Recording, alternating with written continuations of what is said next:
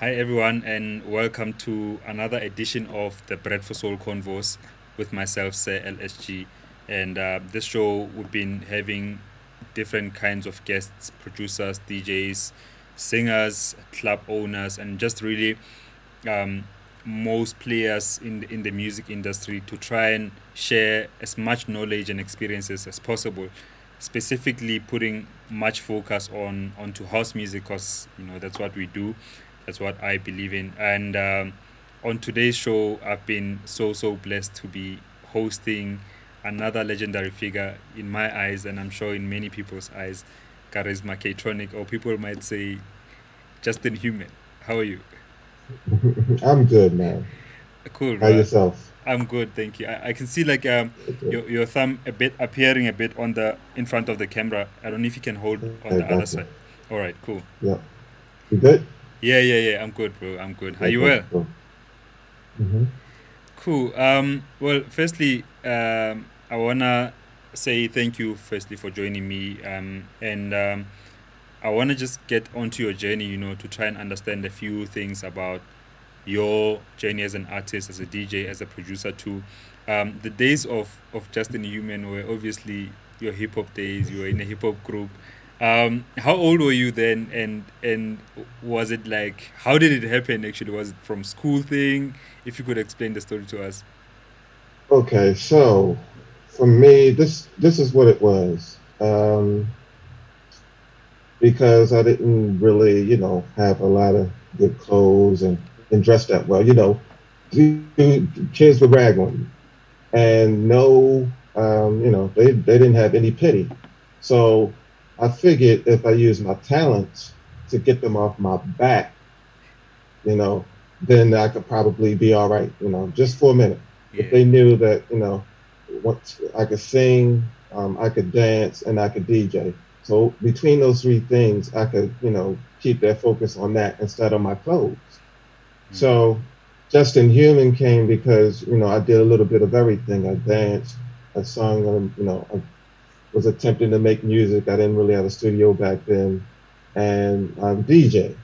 So I did, basically it all. So that was my name during high school, and I had a little hip hop group. But we was just just doing it for the love, and we wasn't trying to get signed or anything. Yeah. So I got a little bit older, and I always thought, all right, this name is not going to carry well.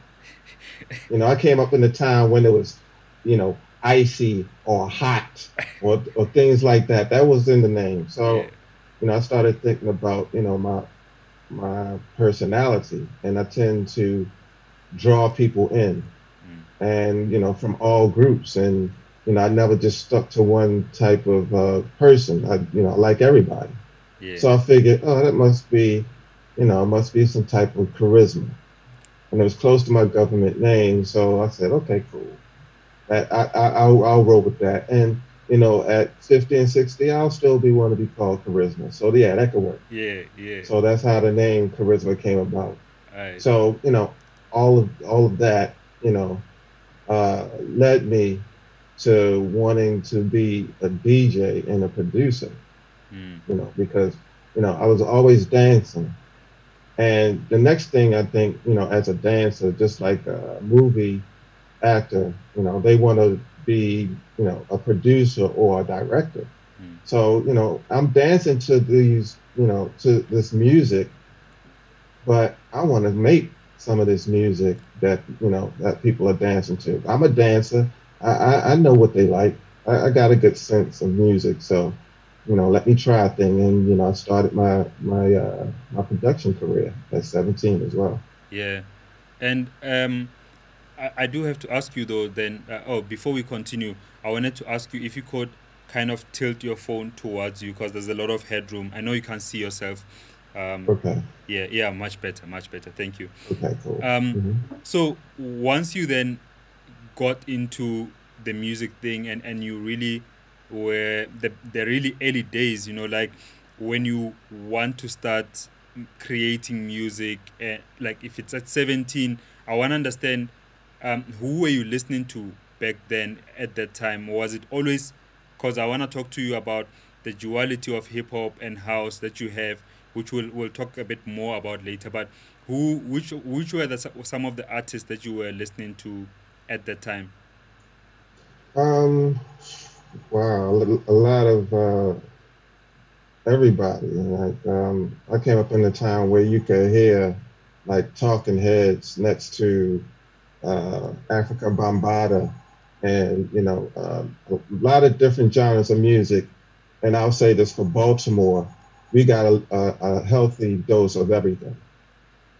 So I was listening to Mr. Magic back in the day, Marley Marl, all of these guys, and Tony Humphreys, obviously, and Louis Vega, and anybody who was anybody that I can get my hands on, tape wise Mm. or music wise, I was trying to listen to, you know, and like I said, because Baltimore got a lot of different genres of music, we tend to listen to it all. It would just, there wasn't one phase for just one type of music. We listened to it all. Yeah, So, you know, that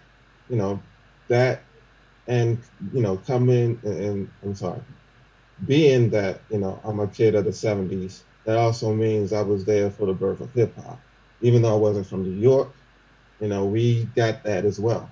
mm. And I was in love with it. And it was something new, people expressing how they feel, no cut cards. So, I fell in love with it. Yeah, And, a little bit after then, you know, house music, started to be played on the radio. And, I pretty much think like everybody else, a lot of the first, is Mr. Mr. Fingers, Can You Feel It? yeah, When I heard that, man. And then, to add, more hype to it, they used to play the mix with Martin Luther King on it. So, woo, wow, yeah, that's, my head was blown. yeah, And, that music was beautiful. And I had to know what this was. And then, then came the acid thing. yeah, And I was into all of that, with Mike Dunn and, all the Chicago cats. Wow. So I was hooked immediately. And those two genres of music, in between, anything else that came out during that time, I was into, but those two stuck. I played a little bit of reggae, and in my DJ career, I've also played drum and bass, and then intelligent stuff. yeah, But house and hip hop has always been the mainstay. yeah, And I started to fall out of love with hip hop in the sense of where it was going, you know, um, morally. And I don't really put moral on too many genres of music, but it was just going the way that I couldn't play it. mm. I wasn't feeling it. So house became really it for me. I Yeah, still dabble in hip hop, and I still listen to what's coming out, but house is it for me for the moment. yeah. And I just want to Mhm. get like this kind of view from you with regards to um, the movement of hip hop towards what you would say it wasn't so morally comfortable, if I may put it that way. Like for you, I feel the same. Mhm. Like for a lot of other genres, and if especially the lyrical content and what is being sold. But the question I wanna get to is really about um, what do you think, in your view, is are some of the reasons these shifts happen, where you could have house music as or hip hop even as this underground authentic thing, authentic sound, and lyrics that are really uplifting, that are motivating, that are not really putting down anyone, and to at that point to have that kind of sound as the mainstream sound, and you seeing the change that would happen, seeing lesser of that and more of kind of the more degrading kind of hip hop, if I may put, for lack of a better word. What are some of the reasons Mhm. you think those kind of shifts happen within the music industry, especially the mainstream? I will give you one motivator for a lot of bad stuff: money. money. Mm. It's been said. Even Cardi B recently said she tried to make a positive record and it didn't sell. And to me, that's a cop out because you're doing a disservice to your fans, man. Put out whatever you putting out, but put some good energy out there too. Actually, I think you should be putting more good energy out there right now because we need it. Mm. We're all in the spot right now. So, good energy, and to me, still, that's not something that's being really circulated in the hip hop genre, Mm. And that's one thing about house too that drew me. Um, the fact that, it's like a family. And I think hip hop started out that way, but now it's all, I gotta get mine, you gotta get yours. Not the attitude to have, man. So, the answer to that music, there's no reasons. It's a reason. Money. Yeah. Yeah. That's why things change. If you can make money, if Tribe Called Quest could be a number one seller, then they would all be making that type music. Mm. You know, if if a lot of people were making, positive music and it hit number one and they were getting paid a lot of money for it, that's what we would be getting. Mm. So that's what it is, man. Straight and simple. Yeah. Money, unfortunately. And would you say to a certain extent, house music or rather dance music in general has became like that too? Oh yeah. Any genre of music that makes people spend money, that's what's going to happen. The underground thing, people always say, it's best in the underground and it's best kept in the underground. And it's true. It really is true. But unfortunately, for things to blossom, some things got to become commercial so people can hear, so other people can be exposed. But at that exposure, what happens is you can hire people who can try to mimic what we do, Mm. and it's some watered down, acceptable version of what we do that they'll label as deep house or some genre that they just caught on to that we already knew about. And Mm. even within that, the different genres of house music that never used to exist. It was just house music, just Mm. like hip hop.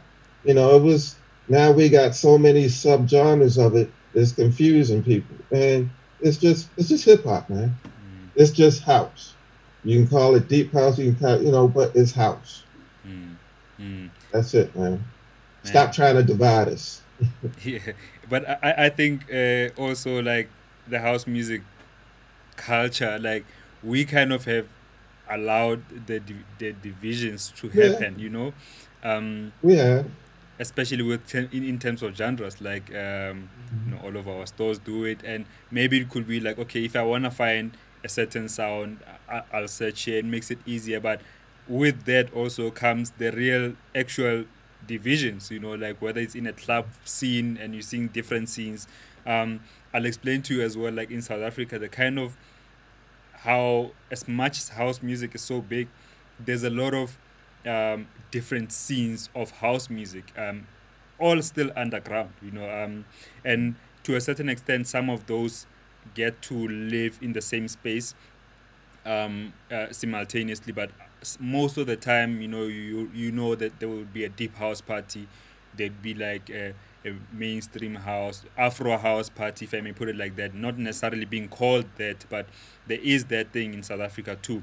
But I want to just get back to your point about money and ask you about um, success, especially um, financial success.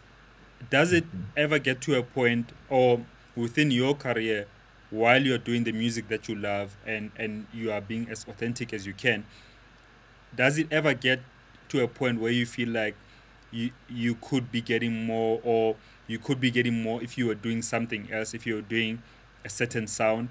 And the reason I'm asking this is that money also can be a motivator for people, or a demotivator, that when people see us doing this kind of music. They don't see the Hmm. glamour, they don't see the lights, they don't see the expensive cars, you know. Has that ever Hmm. been a thing for you? Did it ever get to you? Um, okay. I am 50 years old. So yes, I've been depressed behind this because I really care about it. And, things can get to you. There was a point where I wanted to stop doing music because I thought you know, I wasn't, relevant, and I'm seeing, the younger generation come in. So I'm thinking, wow, like you get fooled. That's what I'll say. You sign into these social things like SoundCloud and Instagram, and then you're being put into a competitor mode. Mm, You know, you know, this person got 20,000 people liking them.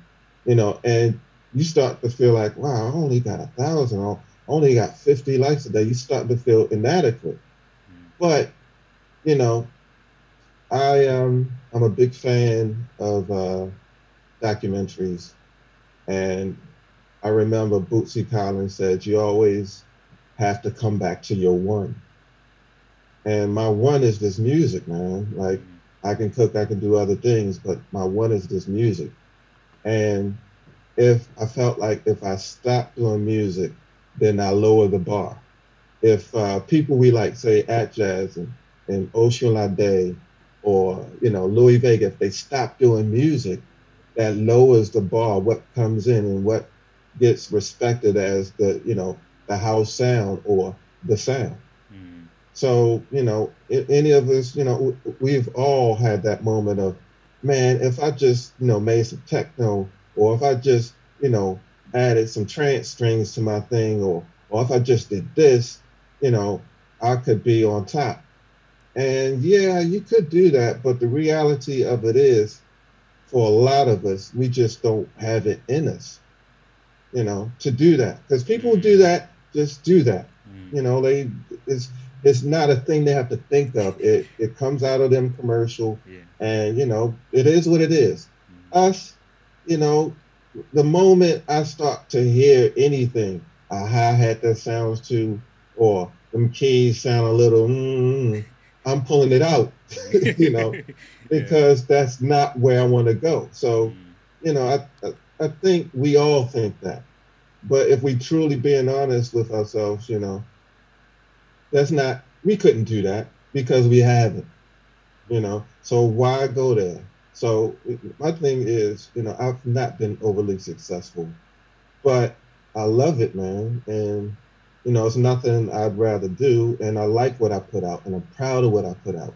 And I stand behind it. There's not a moment where I've made a record and been like, ooh, I shouldn't have did that, or a remix where I remix something and it's like, well, why did I remix that? No, every time I do music and if I do remixes for people, it's a gift because I know that they're handing their baby over to me. So I need to, return it back, you know, with some rims, yeah. or with a nice little shine on it, and that's the way I feel about music, man. Yeah. It's more than what people give it credit for. Mm, You know, it's a motivator and it's a uniter, and that's why it's kind of picking back, but you know, to our first of the conversation, money can't be the motivator of this thing. I understand it, but it can't be because look at what we have now. It's a lot of bad stuff, bad energy floating out there, and this is not the time for it. We need that higher. We need that high energy, man. mm, mm. You know, Man, but and I get you so much. Sorry to cut you off. but that's that. And I'm not gonna go there. I'm gonna get off my soapbox. Okay, but I also wanted to say that I feel like um, what you mentioned with regards to social media, what that has also done is that it has put people in a way that it's almost like the to putting out the music, you're putting out to be judged. You know, like you're kind of putting out Oh yeah. to be compared to the next thing, and also it's kind of like a space of high competition. You know, it just feels I don't know. It doesn't feel right to me when if if I release something and now but I'm paying more focus at who's listening to the next DJ. You know, like look how many people are buying this album, or whatever the case may be. You know, and I think it has caused people to stop making music for the sake of making music. It's kind of like the thing that you said. Think about it first. You know, it's in the mind first before the actual music even happens, and Mhm. in that sense, we've lost. We probably lose out on a lot of authenticity and real stories within the music, and you know the kind of love and uplifting vibes, you know, with the music. But I want to get back, yeah, like to the nicer stuff as well.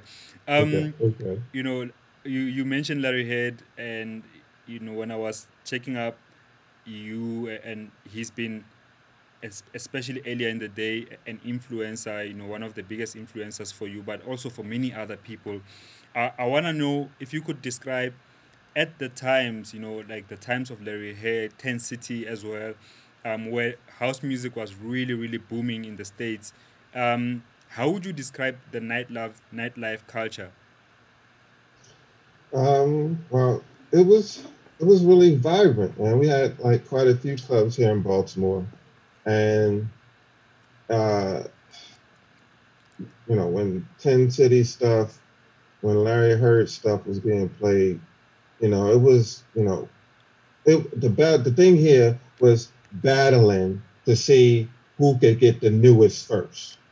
You know, that was the thing. Who had the new this, or who had the new, you know, acid record, or who had that new warehouse record. That was the thing here. Who had the craziest sounding thing? And you know, for us as patrons, that made it better because it was like we was getting it, man. We was getting all the all the hot stuff. Like you know, I'm quite sure that went on there as well. Yeah, You know, yeah, um, that's where it was. It was really vibrant, and you know, it was always good as a DJ for me. Because what I would do was after the club would close, I would go to breakfast if I didn't have to go to work and go straight to the record store to buy what I heard or saw was peeping over the DJ just to see. yeah, And I'm gonna tell you how bad the game was here. Some of the DJs would do stuff like put, you know how sometimes on a piece of vinyl you get like a couple labels extra. yeah, Yeah, they would put the extra labels over, so you'd be looking at the record and that wouldn't even be the label. yeah. So they would fool you that way, or they would totally black out that record, man. So yeah, if that can tell you how the nightlife is, that's just a peek in. That's how serious it was for us, Yeah, you know. So yeah, man, yeah, very vibrant here, man. yeah. I mean, before you carry on, because you mentioned work, I thought I should ask you about that. Like, what were you doing when you were working? What are some of the jobs that you've done back in your days? Let's see. I was a counselor for Goodwill. Uh, I worked at McDonald's, and in Baltimore we used to have a chain called Chicken George. So I worked there, and then lastly I worked at Johns Hopkins as a chef, and that's what I pretty much did up until the time I joined Basement Boys. Oh, yeah? I, yep, straight from Johns Hopkins to Basement Boys. After Spin and I did the Beautiful remix, it was like, you know what? I'm not doing this anymore. You know, I loved it. I did it for quite a bit, but I was also at the point where I wanted to change too. And I took a step out on, on faith that joining Basement Boys would be a good thing for me because it could have went so wrong. Mm. It could have went so wrong. But it didn't, man. It was the best thing I could have did, because Yeah, I learned so much from those guys. I didn't know anything. I was just still, trying to think, just trying to be the best, or that I could be at that point. But they taught me song structure, engineering, and patience. That's another thing. Because I used to sit in with like engineers and all night sometimes and just watch them. And it takes time for that record to sound good. Mm-hmm. When you're working, well, back then on the board and even now on the laptop, if you really care about it, it takes time for you to get it to where it needs to be. So if anything, that whole experience of being a basic voice taught me a lot. Yeah. But patience was the best lesson. Yeah, and how important just like being having mentors like that, because my career as well, like I've been, I met Ralph Gam in 2011. I started producing 2008. Yeah, 2008. Yeah, correct. So, but I met Mm-hmm. Ralph in 2011. And meeting him really changed so much about my sound. Like it just enhanced the way I was listening, the way I was approaching my music, as well. So I find that like having that kind of a mentor really had a big impact on my life. But I want to know from you, just like being part of the Basement Boys, especially probably you were a bit younger than the guys. How was the experience Mm-hmm. for you, and how important did that mentorship become? I, I'll I'll explain it like this. Okay, DJ Spin. I used to listen to this guy on the radio, and for years, like he lived across town, but he was on the radio. I was doing what I was doing at the same time, but not nearly getting any, recognition, which was good because I was grinding. That's what needed to happen. But I idolized that guy. Same with Teddy Douglas. Like that guy used to kill, man. Like there's been many a nights both of those guys have sent me home, and like I had cramps, body cramps from dancing all night long, or been super inspired to make something. So actually getting into a group with these guys and seeing them every day, and what me and Spin have, and that becoming like a kinship and brotherhood. I mean, like, that's like how you were saying with you and Ralph Gump. You couldn't dream of it happening. And then, for it to actually work out. Yeah, That's another thing. Because you can meet your idols and stuff, and it cannot it cannot end well. yeah. So for this to actually work out and for this thing to still be a thing, where we still go on the road together and we still have a kinship, you can't pay for that. So Mm, it was a beautiful thing, man. I loved every minute of it, man. yeah. And Hmm. man, and it's such an understated thing, the whole mentorship thing. But like you say, it doesn't always work Hmm. out, because I wasn't the first person Ralph had met or released from South Africa. There were some other guys before me, and different factors, whether you're vibing with the person, if the relationship works, if you understand one another. It's kind of like meeting Hmm. and working with musicians. You could have Hmm. the best musicians in one room, and nothing works out. It does happen Hmm. like that. Um, but Hmm. I want to get into just to understand, when did you it's quite ironic because I'm going to mention money again, but when did you realize that this could be a career that could possibly sustain you, because it's one thing to have the passion, but actually to see it, okay, I'm getting a few gigs here, I'm getting some work done here, I'm enjoying myself. When did that happen for you, to where you could see actually this could be a career that sustains you for your life? When we did a remix for, um, actually, it was our second remix for Atlantic, True Solace. Thank you. Right, our second remix of Spin and Charisma, and that was major label, and the check came. Yeah. We get a couple more of these. Yeah, I think I can do this. Yeah, yeah. Because if you really good with it, you can stack it. I can make it. So yeah, that's when I realized, oh yeah, there's something to this. Yeah. And that wasn't even a DJing aspect of it. That was just, you know, one remix. So, if we do some more, then that means Yeah. ching ching ching, Yeah. So that was it. That was the moment we got the check for a major label remix, Yeah. That was that. And mind you, that wasn't this was in the decline of it. So it wasn't like it was stupid money, Mm. but it was money that I could live off of, Yeah. you know. Yeah. So yeah, man, I was like, yeah, okay. All we got to word. This is how. Okay, yep. Can Mm-hmm. do this. Yeah. Can do this. Yep. Man, and I was talking to DJ Spinner back, on the show as well, and I asked him a similar question of, when he was doing remixes for major labels. Louis too, as masters at work. I mean, they were really in it hmm back in the days. hmm When major labels were really really into house music.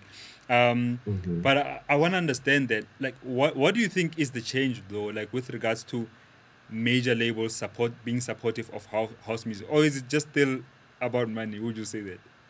Still, Yeah. that's why once it stopped making money, well, a lot of money because it still makes money. Mm. Um, because you start to know people in the inside of the business. When you start seeing A&Rs and then dance departments, like none of these labels have dance departments now. Mm. They'll just sign a record if it's hot now. Yeah. That's it. There's no department for that. So once that started happening, it was like, ooh, okay. Mm. And it started disappearing from radio as well. So once again, the waters are starting to draw in and starting to get dry, and that's when they abandon it. Not thinking, oh, it could come back around, or let's. There's still some things happening here, but they cashed out basically, Mm. which I think too, was a benefit to us. You know, it was a benefit to us because thank you, let us have it back. That's the way I feel about it. Mm. you Yeah. know thank you, we can do our own dance departments, thank you very much. It would be nice to be signed to a major label, or whatever the case may be. You can license me, but I got this from now on. It gave us the power back. Mm. Mm. That's all. Yeah. And I want to talk to you about the scene though, like the scene in the States, especially for house music. Not necessarily looking at radio or major labels, but just the underground scene itself and the nightclubs. Is it because once that popularity was kind of declining, that people kind of stopped being into the music, like general public, yeah, and nightclubs closing down? What are some of those reasons too? Because I'm very interested, because I'm asking this from a point of not really fear, but like concern for our scene in South Africa too, because I believe that we've got a healthy scene. We've got a lot of people into the music, a lot of young people too. You get 18-year-old, 16-year-old boys still really, really into house music. And that's a dope thing to have for the longevity of the music itself. But for the underground scene in the States, what are some of those reasons then that the underground itself could not sustain itself in a way that it was back in the days? Plethora of things. They started closing down clubs, being real strict on nightlife. So that's one outlet, gone. Uh, they're not playing it on the radio as much. Outlet gone. And then, there was this stigma as well with house. And, when I came into it, like you could actually play hip hop and house in the same setting, right? And then all of a sudden, it became, oh, well, house music is gay music. Okay. All music is gay music then. You know what I mean? That's the way I thought about it. Yeah. But okay, you can go ahead with that. Um, so yeah, then they tried to put that stigma on it, and then there became a division of hip hop and house. And then I think that's where it started to fall off between those three things. And like I said, if you don't have any outlets, radio, the clubs to dance to this music to, it's gonna fall off. and it's only going to be certain people that the underground that sustains it. And it's not that we haven't, but it's been a battle, Mm. and it's still a battle. I don't even think there is an underground now because the other thing that has changed too is the fact that anybody, and I'm saying this very lightly, can be a DJ or a producer, you know.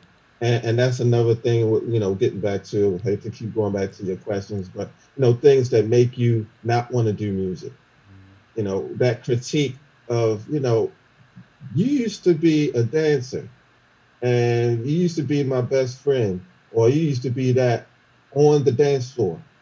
And now you get to critique what I do, but they get to, or they feel they have the right to, and fair enough, they do.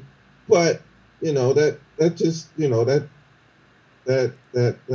makes it harder, and it they don't understand. It also makes it harder for us as an artist because now we gotta fight through all you guys to get our music through, Yeah. you know, and it's fair enough, but I think honestly 70% of these new ones is not what we need to hear. 30% actually got something we need to hear. And that's my whole point. Mm. In life, in music, if you don't have anything different or new to say, then we don't need you in the conversation. Yeah. Sorry. Yeah. No, I feel you, man. I feel you so much because Mm-hmm. also it has gotten to a point where the ones that have been doing it for a long time, it's almost like you can't even critique Mm-hmm. a poorly mixed, produced song, whatever the case may be, because there's so many of them, and it's almost like Mm-hmm. anybody can do anything that they want. There's so much Mm-hmm. influx, like I don't know how many songs are released every day, daily, and there's, I mean, like I don't wanna be the one to say people should not do whatever they wanna do. Cool, but No, also, no, I don't think it's that. I want you to do it, but I also think, all right, Snoop Dogg said this. He said, as far as hip hop, and I think it's true for any genre of music right now, or, uh, what happened is the fans became producers and DJs. And this is what we have, you know. And not that, we don't want you to be creative, but we don't need to all hear it, you know. That's for you at home, And the wanting of the 5 minutes of fame is a bit much, man. Like, mm, no, if you don't have anything new or different to say, then you wasting our time, man, and time is precious. mm, And I'm glad that you get to have fun and you're being creative, but you got to realize you're also part of the problem. mm, mm, You know, yeah, and you know. I think those that are really good, those who are passionate, like really you can hear passion, it comes through, like it's not something that you could even miss, like those who are really good at what they do, and those who spend time becoming better at what they do, like it's audible in the sound, and you can hear it, and most of the time the results are there too, like why is so and so not working with me? I mean, like, listen to your Hmm. sound, right? Anyway, Hmm. I want to ask, in 1999 you released the Power, and the Power EP, but like the song itself was a smashing tune and was licensed in South Africa by Vinny Da Vinci on his Deep House Sounds compilation. At the Hmm. time, did you get some idea of the emergence of house music in South Africa? No, I did not know anything was going on, honestly, until the Ben West Beach thing and Sade. That's when I heard, you know, and then little rumblings of the Power, but more so the Ben West speech and the Sade is when like people in South Africa playing your music. I'm like, no, no way, really? The Ben West speech thing? Okay, it's I like it. That's one of my favorites. But really? Okay. So randomly shocked, dude. Like I'm never one of those guys that make music and think, oh yeah, it's gonna kill people. Yeah, It kills me, and I hope it kills everybody else. yeah, There's always hope for me. There's never, oh, I rocked it. yeah, It's I think I rocked it. I really like this, and here you go. That's always me for music, man. yeah. So that's what it was, man. I was genuinely shocked that you guys were into my music. Bruh, like the Benwest Beach thing. Ew, my goodness. Hmm. I should actually take out the vinyl just to show you. Bruh, that tune, I think, and for such a dark, if I may put it that way, for such a soft song, it's such a powerful song too. Like man, I remember it was 2007. I was in my second year of DJing. I was doing also second year at university, and probably the reason why I failed. But house music, really, especially that era of 2005, 2009, in South Africa, we really received, a lot of licensings, from abroad, from Europe, from the States, but really, really dope records, and the hangaround Hmm. was, yeah, one of those. Also, the second one, check this out, the original, Yes. bruh, also another not so like loud song, but like really really deep, and people really are into that kind of sound. And sometimes it's not necessarily the sound, it's the song itself, it's the way it comes out, that people relate to it so Mhm. much. So how have you ever then gotten a lot of requests for South Africa, especially after the release of those songs? Yeah, definitely. Because I think after after those things were out, I did the first South African, well, not the first one, maybe the second or third one, South African musical uh, festival with Ralph, and I think Coffee was there as well. And yeah, so that's what started to happen, and I started to come there a bit. Yeah. And I did a tour with Vinny and Chris and all of those guys, man. And yeah, yeah, y'all got it. Y'all got it, man. Yeah. Because it was like when I came back home, I was like, y'all won't believe, like these guys actually like listen to house music like like not me, but how the public would listen to house music when it was on the radio. You would hear it in people's cars going down the street. Like that was utterly amazing to me because we're from the home of it and we don't have anything like that now. Very rarely do I hear somebody coming down the street playing house. Yeah. Bruh. And So yeah, that blew my mind, man. yeah, but like also, we haven't seen you doing a lot of tours. Like it's just like back in those days. And I remember you did one with Span. Um, I think you were booked by HK in Mafikeng. It was in the Tlamorin Dam, kind of like an open area, kind of a semi-rural town, if I may put it that way. Um, Hmm. I don't know if you remember those vibes. So as you were coming, like the last time you came to South Africa compared to when you initially like were coming those first 2 or 3 gigs, Hmm. would you say there was much comparison or much differences? The only thing I would say that I noticed was I heard I heard some hip hop music, and I thought I would never hear that there. It was like some trap something, and I heard two or three people playing something. I was like, "Word, okay." So, oh God, that's all I thought. Oh God, it's just like this. It's coming like the states now, but y'all holding it down. So, I'm just praying for y'all at this point. Now I think that I mean, because I get it. It's young people music, so I get it, man. But from what I'd known of South Africa, I'm just hoping y'all. I hope you guys maintain. That's all. yeah, yeah. That's all. Hmm. Yeah, I think the underground, itself has been self-maintaining for such a long time in South Africa. Yes, Hmm. there was a time where we had a lot of airplay, from radio playing underground jams. A lot. We had Hmm. Ralph in 2013 had one of the biggest records with Monique Bingham, and he's always had big records with Monique, but radio would really really play those kind of songs, and it's Hmm. still there.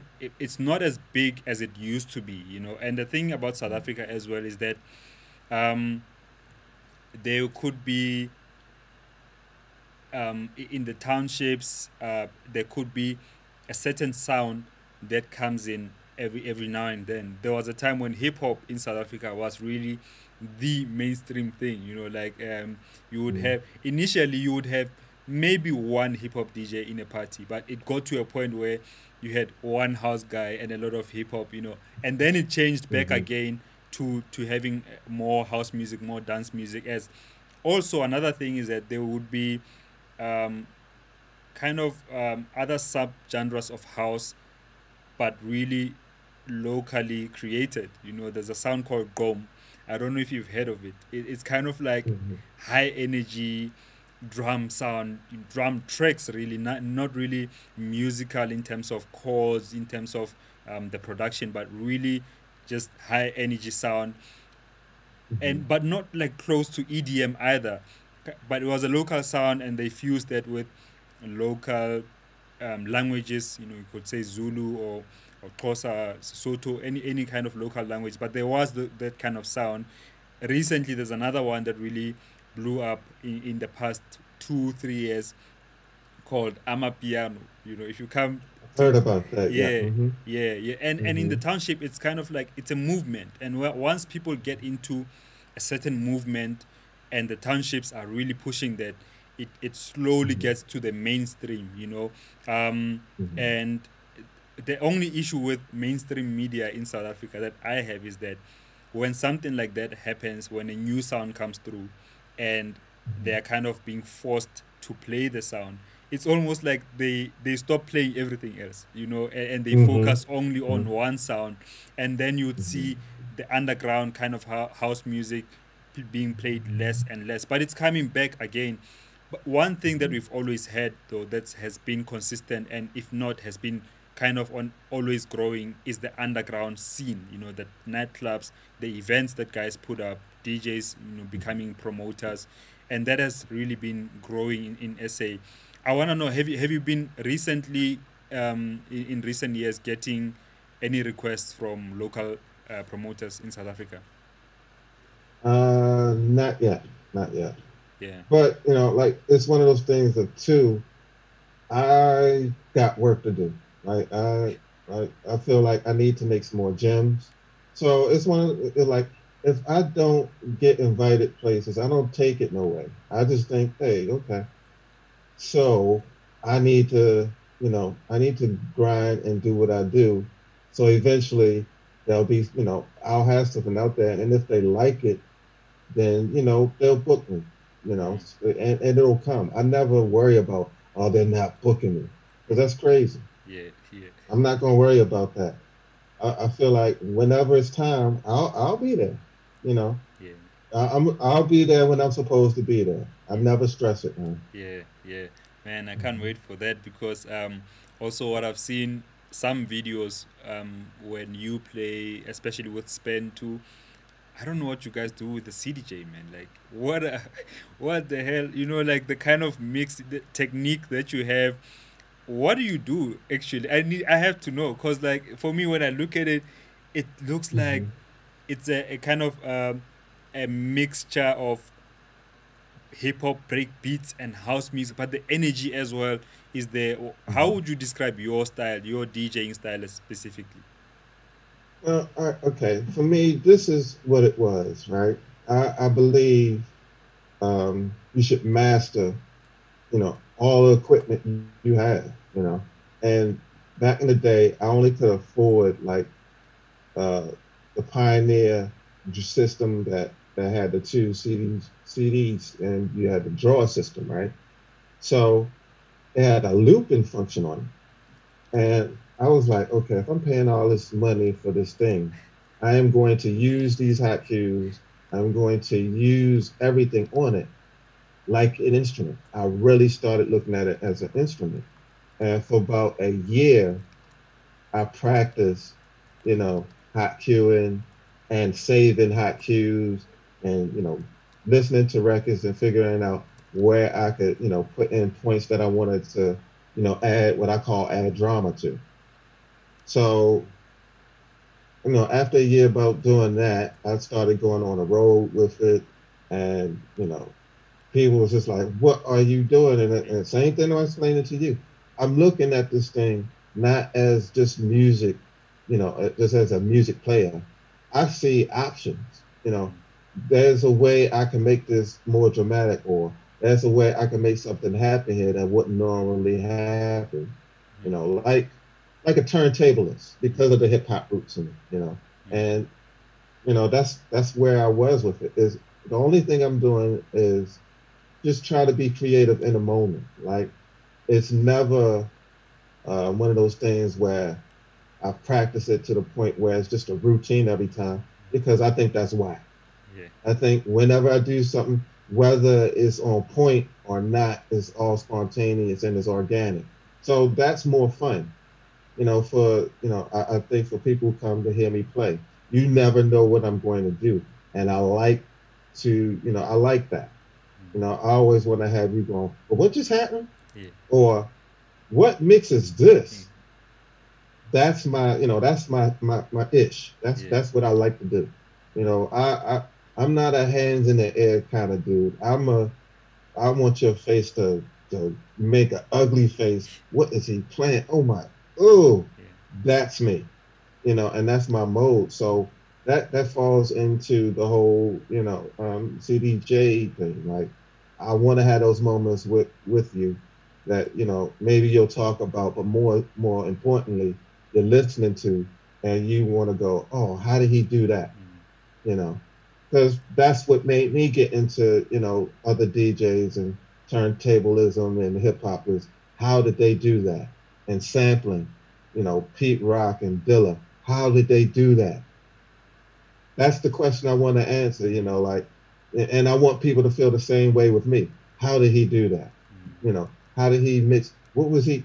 I like those questions, you know, when it comes to my music. I want you to question. Yeah. Bro, yeah, man, I hear you loud and clear, and I really can't wait to see you back here in SA. I don't know when the time is right. I really do Yes, want yes. people to check that out, and also hopefully for a bit longer than you guys normally come. If you come in for 1 or 2 gigs, it's dope. Sometimes it's the timing thing, sometimes it's the money, Mm-hmm, but I mm-hmm, think for people to really experience when you're coming from outside as a producer, for you to really mm-hmm, experience fully how the scene is, I feel you need to spend a bit more time and travel to other cities. The mm-hmm, smaller towns, especially. Like I feel like there's a lot of love in the inland areas, other coastal areas like Durban too. They've got mm-hmm, when a party is good, when you've got a good lineup, the house heads do mm-hmm, come out, and really it becomes a dope thing. Um, mm-hmm, just while talking about cities, I've traveled only twice outside the continent, and I went to Berlin in 2017, and last mm-hmm, year I went to Toronto with Ralph, and mm-hmm, I'm interested to hear your view with regards to the sounds and feel of different cities, because when I played in both those cities, it did feel quite foreign, compared to mm-hmm, how I would normally play in South Africa. Just the energy, and not having not done that more or enough, it kind of the inexperience comes through. Like I can mm-hmm, just tell myself, I'm not sure about the people, but like I can feel that, man, feels a bit uncomfortable. How would you describe mm-hmm. sounds of different cities? Maybe if you could say pick up 2 or 3 cities that you regularly play at, and the difference in their sounds. Well, I don't. Here's the thing with me. Like, I tend to. not judge, if you will. Like I'm the type of person that I always go an hour or 2 hours before I go play because I want to go hear, you know, what these other DJs are playing, and also as respect. But like honestly, I could tell you like Toronto for me has always been really good. And the thing too, I have to say, just as as a little advice to you and any other DJ, um, trust your gut. Like, majority of people who go into this thing you know, want a big fan club or whatever they want from this. But the one thing that I've learned is that you can always just play how you want to play and play the way that comes from your heart, and you won't lose, man. Because I think that's what people are looking for anyway. If you anybody can get up there and play all the hits, after a while. We can if you've been to the club and like I said, if you go an hour before, you can kind of get a sense of what you need to do, you know, and you can play what they want. But the thing is, as if you're a great DJ, you give them a little bit of what they want and a lot of what they need. you know Yeah. that's your job, to push them in places, not be afraid to lose that floor, because we know how to get them back, we know what to play. Okay, but play your new record or play that thing you heard the other day that made you feel away, because what they're gonna do, walk out the floor and get a cigarette? Oh, you know what to do to get them back then. Yeah. But take them chances, man. Yeah. Yeah. No, I feel So you. I feel that's you. where I'm at. I don't know if I answered your question, Yeah. but like I pretty much don't, never know how any place is because I go into the room with a blank slate, and as I'm listening and I'm looking around the room, I'm getting what I need from people, Yeah. Yeah. and as I start, I can see who I'm turned off and who I'm turned on, and then I'm just gonna work my way through. As long Yeah. as I got 5 or 10 people dancing, I'm good. Yeah. I know how to work it from there. Just Yeah. just give me a couple people, Yeah. and I got you. Yeah. Yeah. I, I'll work it out. I feel you. I feel you, bro. I want to ask you: have you heard from DJ Spen with regards to his last trip to South Africa? So he was here, I think, last year. hmm Yeah. Did uh, you? I mean, he briefly talked about it. He said it was good. Like, uh, to be honest, we've never had a bad gig, and I've never had a bad gig in South Africa. Yeah. So I knew what it was going to be. It's us or it's him over there. Yeah. No brainer. That's a no brainer, dude. That's like Louis over there. Yeah. No brainer. That's like Martin over there. No brainer, man. Yeah. So Yeah. I knew what was going to happen. Yeah. I Yeah. knew it. Like he didn't even have to tell me how it was going to go. I know how y'all are, and I know how he is. There you Yeah. go. Yeah. I'm good. For sure, bro. For sure. hmm I had to ask you just lastly about your future projects. I read somewhere, and I know you're crazy in studio. Two things that I heard. It was an interview back in the days that you did, and you were like, you wanna create so much. If you think of something, you just wanna make it because you. So if you don't do it, somebody else might. So that gave me a sense hmm that this guy really works a lot in studio, and I read something from the label, a label that you usually release a lot of stuff on, R2 Records, and they were hmm saying that this guy submitted 43 tracks for an album. Like they can't stop you from making songs. So I have to ask you, what are you working on? I bought earlier in the year the release that you did with Nicholas Grant, Nicholas Ryan Grant, right, hmm with Gypsy hmm Woman. But hmm what else are you working on? What are we? What can we Well, look forward to? I got Nicholas is somebody that I'm really really proud of, and I've taken him on because I'm the new A&R at R2. So we got a couple more projects with him, Sweet Love remix, and then we're gonna put out his album well, like a mini EP with like some newer stuff and some old stuff that he put out that just never got the light that it should have. And now that the Gypsy Woman has come out and we got these other things, I'm really focusing on him as an artist. Yeah. So more stuff from Nicholas, um, more stuff with my partner, Tall Black Eye, Terrell. Yeah. Um, my album, if I can finish it, and some more remixes. I just finished something for Rafael Moyes. He asked me for a remix, and there's a song with capital A on the rhymes, but I just did a dope dub. Mm. And there's a group out of London called Two Fox. I just did a remix for them, and anything else that comes my way. You'll see it on Yeah. Instagram. Yeah. That's how I use my Instagram. If you want to know what I'm up to, there you go. For sure, bro. And let me mention Bandcamp as well because that's where I'm focusing a lot of any of my fans. That's where I put out all my newer stuff. If it ain't through R2, it's going to be on Bandcamp. Yeah. And Bandcamp is so Hmm. powerful, man. Like I love It just is, man. man. I think more artists should really be on Hmm. Bandcamp because the kind of thing that you could set up your own prices and you could Hmm. have a database of your That's it. clients, people who buy the That's music. it. So Hmm. whereas on another store people buy it but you don't really have the connection, you can send people messages, you could do so much. And I Hmm. think also most importantly the percentage that Bandcamp takes, is much less from what you would take Hmm. an aggregator takes when you're selling through other major stores. Hmm. Yeah, anyway, bro, Hmm. yeah, sorry, you were saying.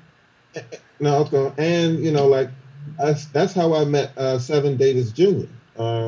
And a couple other artists, man, I've met through Bandcamp. Oh yeah. So yeah, it's good for that. Mm. And if you just want to reach out to your favorite artists, and myself, I love it when people are able to reach out to me and say, oh yeah, you love that, or that's whack. Anything you got for me, I'm glad that you know, because I'm real. Like I don't want to be one of those producers that you know, everything is supposed to be good, and I'm wondering why everybody giving me side face of that track I made. No, let me know when I'm whack, man. My exterior is not, can take a hit. I've been in this music for 30 some years now, so yeah, I could take some hits. Yeah, yeah, You know. yeah. Hmm. Okay, I have to ask you this one last question. What are you Okay, okay. mostly proud of about your career?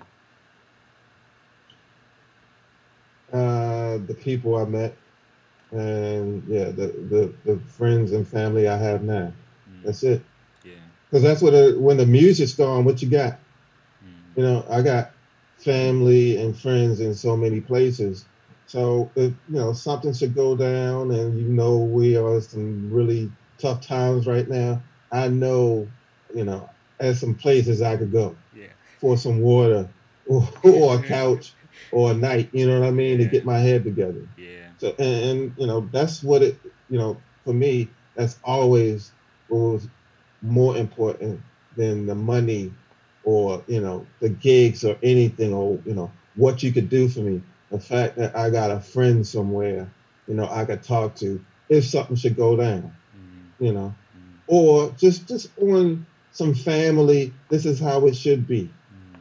anyway. Yeah. Yeah. So that's it, man. More than anything, I'm proud of that. The fact that I have families and friends in this thing that people say in the business you don't have that or you Mm, can't have that. mm. And I'm an Aries, so I'm one of them people that, if you tell me I can't, I'm gonna show you I can, Yeah. or it exists. Yeah, Yeah.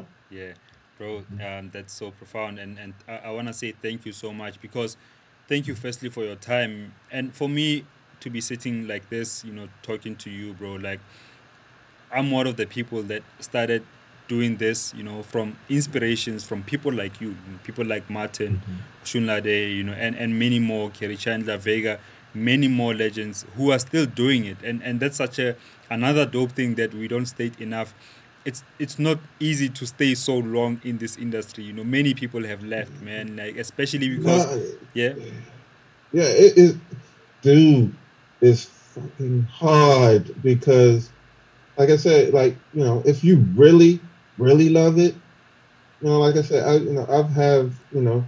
been depressed about it, and that's not good for an artist, not, you know, and to come out of it, what you were saying about the 40 tracks, that's what helped me come back to music, making that album. So I couldn't split up those tracks, because if it wasn't for that sessions, those sessions and that period of time, I'd still be, sitting somewhere, wondering why the world doesn't love me. And, forget the world, there are other people that like what you do.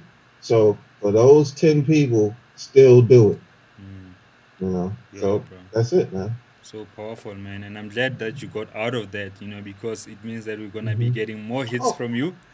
I was going to, man. Like, I like it too much. Mm. I'm sorry. Yeah. If there's a drug, that's it for me. Yeah, I fiend for music, man. Yeah. Yeah. So that's it. That's it for me. I'm doing it to death. Yeah. Yeah. Until I die. I'm Yeah. in it. Hmm. Man, and thank you so much, because I mean, you doing that with your own life, you know, also inspires other people. Like I said, people like me, and I hope that I will do it long enough to inspire other people too, you know, so that the music can keep on going. It doesn't also necessarily have to be house music or any kind of music. Just the fact that Hmm. you pursued something that you have passion for, that you love, and it became something that also you give, you know, to other people. Such a dope thing. So bro, But thank you but so but much. okay, but let me say to you, Yes. man, you are inspiring. Like, you might not see it, or people might not tell you, because people like to hate and stuff. But trust and believe, you are inspiring, and you probably won't hear it, as much as you would like to. But I'll tell you, if you never heard it, you're inspiring, dude. Thank you, bro. So Thank you. keep doing what you do. Thank you. Thank you. Appreciate it. Hmm. And to Hmm. everyone who's watching, thank you for watching this. Please tag somebody in the comment section who might learn from the video. Please share the video too, you know, so more people can see it, so this platform can grow as well, and we can share the story of house music a bit more to more people. Otherwise, let's remember to stay creative. Peace.